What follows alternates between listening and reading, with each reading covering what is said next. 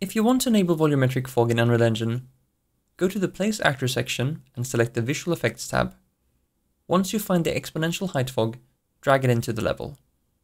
Whilst having it selected, scroll down in the Details menu until you find Volumetric Fog, and set the Volumetric Fog checkbox to True.